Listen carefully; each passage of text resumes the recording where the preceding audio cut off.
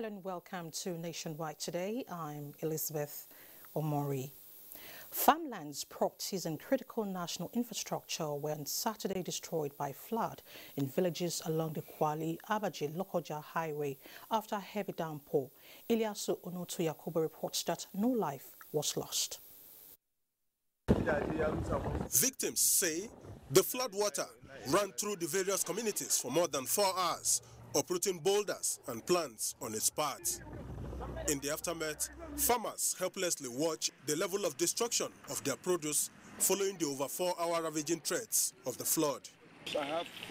Ado Bega is one of the numerous farm victims who narrated that every produce of the Fadama investors on the path of the flood, which stretched through about 15 kilometers, were washed away with nothing left. People have already planted, finished. Nobody in this area, almost about 15 kilometers, if I'm not made a mistake, they are planted. And the water has already washed everything. Nothing remains there. Both banana and everything, all is. The disaster has affected us. We will be glad if government can help us. Scores of households have been rendered homeless, with buildings leveled to the ground. Members of the households struggle to salvage what is left of their personal effects from the rubbles of their buildings. About 15 hectares of farmland were destroyed. More than 30 houses were destroyed as well. People, you can see them, they are homeless now. We are calling on the governments to come and assist the farmers and these people who lose their houses and properties. I am hopeful that Allah will assist me to rebuild again. Critical infrastructure, such as this newly constructed bridge and high-tension poles, are amongst national assets, giving way as the flood digs through the earth. Ilyasu Onotu Yakubu, NTA News. Into disaster management, Federal Capital Territory Abuja is one of the major flood-prone areas in the country that usually gets devastated by floods, with many casualties year in, year on. As a result of this incessant hazard, the FCT Emergency Management Agency and the National Emergency Management Agency NEMA have agreed to strengthen collaboration. This agreement was reached when the DG FCT SEMA paid a visit to the DG NEMA in his office. Ilyasu Ali Yakubu reports. These collaborations suggested many options and solutions expected to mitigate the high risks of flooding and other associated hazards in the FCT, one of which is the hazard mapping of the FCT and the constitution of the local emergency committee by the FCT SEMA for rapid response in cases of disaster in the area. The two bosses agreed that the growing population of the FCT calls for closer collaboration between stakeholders to safeguard the well-being of the people and the valuable national heritage. The meeting also suggested the establishment of disaster risk management studies in various universities across the country to improve the capacities of stakeholders in the business of disaster management. It has been on record that NEMA, in collaboration with FEMA and relevant stakeholders, have partnered and provided timely response and the evacuation of affected persons during emergencies in the FCT. The local divers are the first responders we live in their own locality. So because of that, we have to think ahead and bring in the local divers. The meeting promised to promote the culture of disaster risk reduction and building of communal resilience in the FCT. In Abuja, Ilyasu Ali Yakubu, NTA News. Meanwhile, President Muhammad Buhari has reiterated his administration's commitment towards ensuring that no part of the country will suffer neglect owing to its geographical location or political inclination. President Buhari made this known in a message at the commissioning and handing over ceremony of the erosion and flood control project in Abia State. Correspondent Ifoma Undu Okoli reports. The erosion and flood control project at Ogudasa in Isukwata local government area of Abia State is one of the 20 ecological intervention projects approved by President Muhammad Buhari for the first quarter of 2020 and was designed to address the challenges of soil erosion in the area. Speaking at the commissioning of the project, President Buhari, who was represented by the Deputy Chief Whip, House of Representatives and member representing Isukwato Umunochi Federal Constituency in Kiruka, Onyejocha, noted that the successful completion of the project will not only ensure the safety and well-being of the citizens of the surrounding communities, but would also improve their standard of living. The approval of this project is in tandem with the pledge of President Muhammad Buhari, which is that no part of the country will suffer neglect owing to its geographical location or political inclination. Permanent Secretary of the Ecological Fund Office, Abuja, who was represented by a director in the Ecological Fund, pointed out that the handing over of the project to the benefiting communities will serve the dual purpose of enabling the communities take over and exercise ownership, as well as ensure its maintenance and sustainability. Some indigenes of the host communities expressed joy over the construction of the projects. The erosion control project will provide enabling environment for enhanced socio-economic activities among benefiting communities. In Umuahia, Ifeoma Ndu-Okoli, NTN News. The Nasarawa state government has flagged off the second phase of its flooding and erosion control program with the Lafia Town Stormwater and Gully Erosion Control Project. Achigili Magaji reports that Governor Abdullahi Sule, who flagged off the program, also gave approval for similar projects in 4 local government areas in the state with close cases of flooding. The 1.5 billion naira project is an initiative for a permanent solution to the perennial cases of erosion and flooding in the state. It entails the reduction of vulnerability of the people by channeling more waterways into the Amba River and other tributaries so that more land will be available to the people for socio-economic activities. I'm happy to note that the same project is expected to be carried out in some parts of Doma, Kefi, Nasarawa, and Tota local government areas very soon, inshallah. At this juncture, let me once again appeal to the good people of Nasarawa State, especially the areas that are prone to flood disaster, to take precautionary measures as well as educate ourselves on proper ways of refuse disposal. Coordinator of the program in the state, Kwakha Jonathan, who gave the scope of the project, says it will cover 5 sites for an initial period. The Emir of Lafia, Justice Sidi Bage Mohammed I, expressed gratitude to the government as the project is a big intervention in his domain. The issue of erosion in Lafia is one of those places that are really prone to erosion, and some of those places affected are really deadly. Checks of compensation were also presented to those known as Project Affected Person, PAP. It has a completion period of 4 months. In Lafia, Achigili Magaji, NTN News. And more than 70% completion has been achieved on the entire second Niger Bridge project of the federal government. Uchenna Onwokoyo visited the site for an update. It is fast becoming a reality that another corridor across the River Niger will soon be opened for commuters. The 11.9 kilometers of the entire project, comprising of the main bridge, 3 secondary bridges and access roads, have reached advanced stages. We have covered the deck of the bridge, about 2 kilometers out of the 3.2 kilometers of the deck of the bridge. The 3 kilometers at the other side in Delta State has substantially be completed. We are already on the binder course on that section. And you can see here now, we are already, this is the macadam layer of the pavement. Some section where we have passed in front, we have already laid the binder course. So this section too is at higher percentage of completion. Work is progressing. The bridge is on a completion of roughly 80%.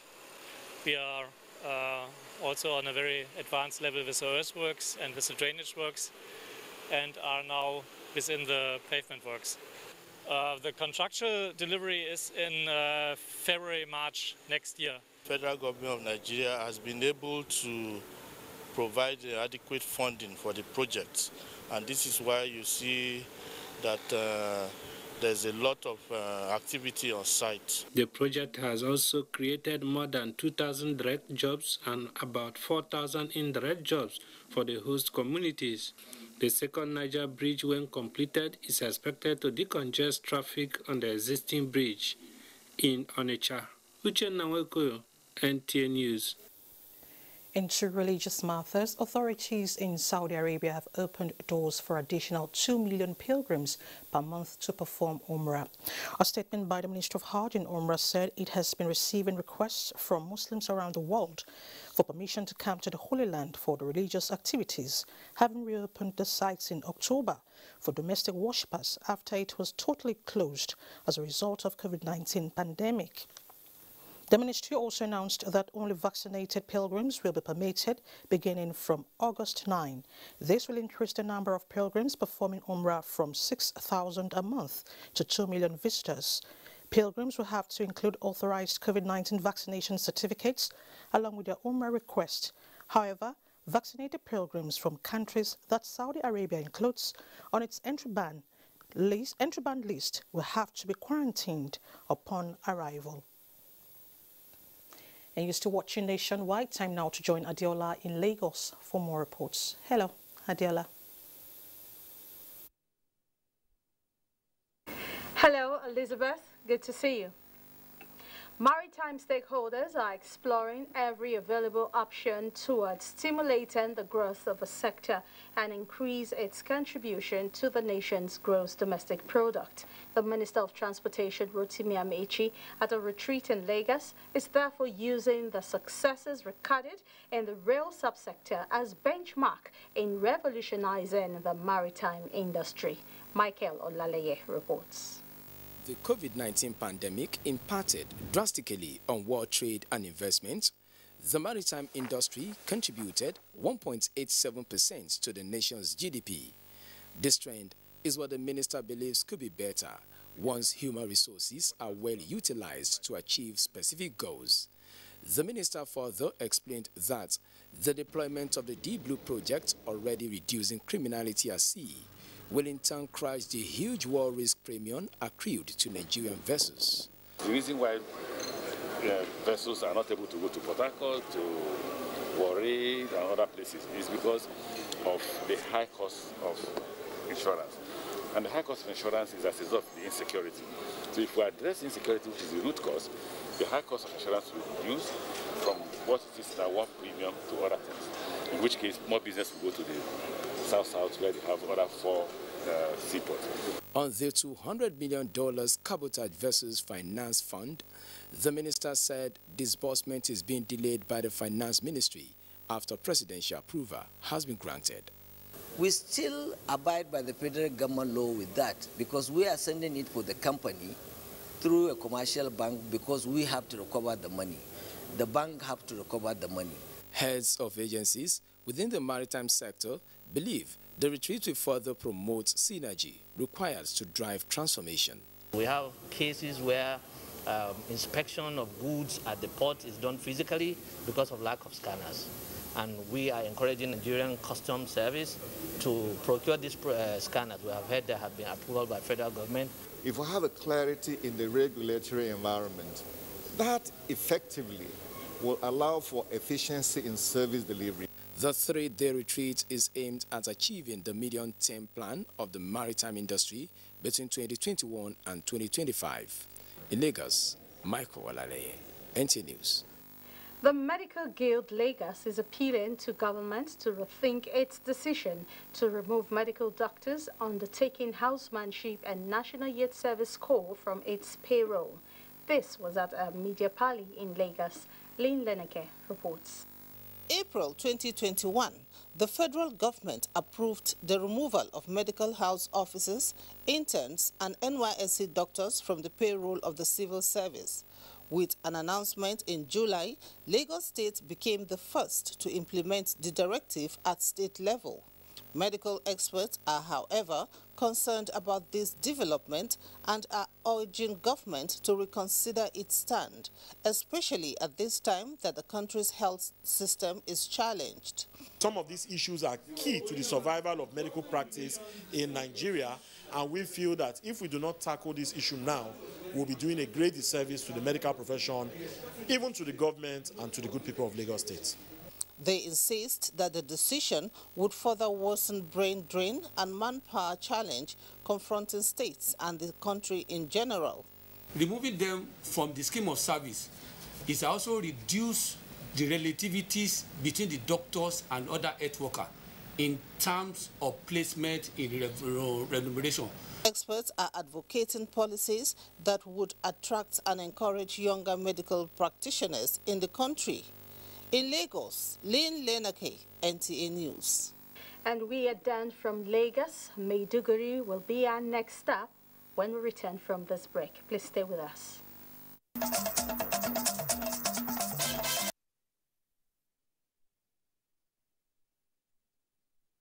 Thanks for staying with the Nigerian Television Authority up to this moment on Nationwide. And this is NTA Maiduguri Zonal Network Center.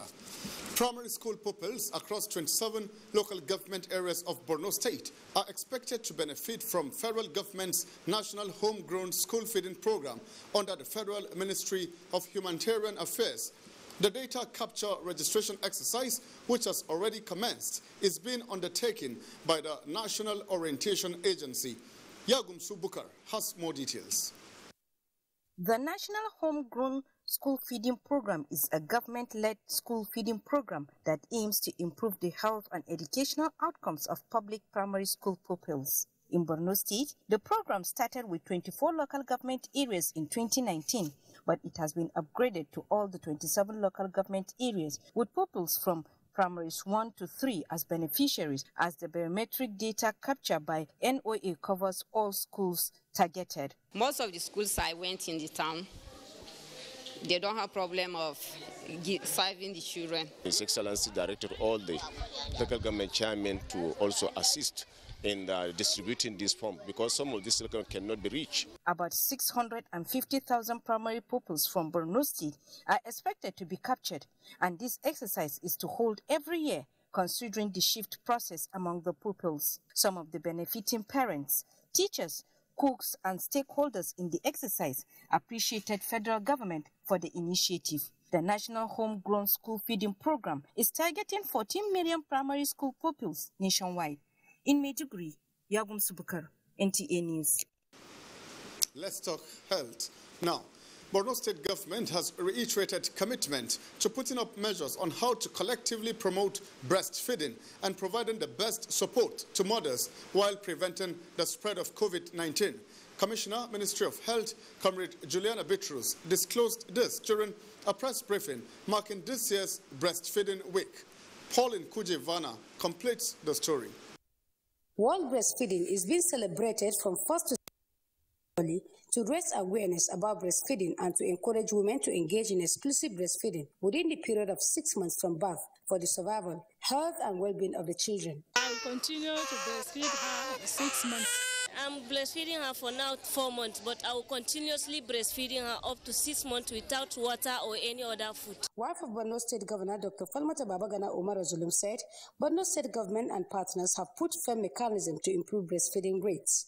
I want to use this opportunity to call for greater investment in comprehensive breastfeeding programs, improved breastfeeding counseling and support for women in health facilities and the community.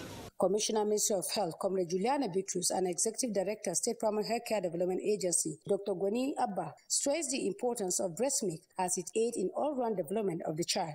Partners from UNICEF, WFP, and WHO called for 6-month maternity leave to enable mothers engaged in exclusive breastfeeding to provide the infant with essential nutrients and protect them from infectious diseases. The theme for this year's World Breastfeeding Week is Protect Breastfeeding, a Shared Responsibility. In Maiduguri, Pauline Kujevana, NTA News. And those are the latest stories on Nationwide from Maiduguri. Elizabeth in Abuja has the next set of reports for us. Elizabeth? Thank you so much. Actors in national integration and peace-building process say the Nigerian state is too strong to disintegrate while advocating for effective implementation of federal character. This was the thrust of a briefing by the National Planning Committee Citizens Summit for National Integration, Peace and Security in Abuja. Oluseyi Adeagbo reports. The National Planning Committee of the Nigerian Institute of Public Relations, NIPR, through a summit on Nigeria's integration, peace and security, has engaged different sectors of the society. Findings of the committee reveal that Nigeria still prefers staying together to build a better nation. I will reiterate that Nigerians love Nigeria. Nigerians want to have a federal republic of Nigeria that stands tall and strong on the basis of equity, fairness, and justice. Chairman of the committee, Dr. Ike Niliko, who presented the findings, also highlighted some issues that need to be resolved. Many have asked us, why is it that some feel alienated? And we discovered, contrary to what we thought, that every part of this country feels marginalized in one way or the other. Nigerian Institute of Public Relations, NIPR, says it's been in partnership with over 39 organizations across the country, with committees in place to create pathway for citizens to discuss issues relating to building a better Nigeria. In Abuja, Oluseyi Adeagbo, NTA News. Talking politics, the People's Democratic Party's Congress in Minna, the Niger State capital, witnessed large turnout of party faithful and loyalists who defied the heavy downpour to exercise their franchise in a peaceful and orderly manner. Correspondent Musa Mokhail, who monitored the exercise, reports that the incumbent state chairman of the party, Tanko Beji, who was re-elected to run the affairs of the party for the next 4 years after scoring 2,092 votes to beat his opponent, Hamid Mukhtar, who got 2 votes. Delegates from across the 25 local government area of the Niger State defied the early morning downpour and converged on Minna, the state capital, to elect executive members that will pilot the affairs of the party in the next 4 years. The party faithful took advantage of the serenity of the environment and filed out in their numbers in a peaceful and orderly manner to cast their ballots shortly after being accredited. Benue State Deputy Governor Benson Abonu, who presided over the Congress, announced the result, which extended into the wee hours of Sunday morning. Barrister Tanko Beji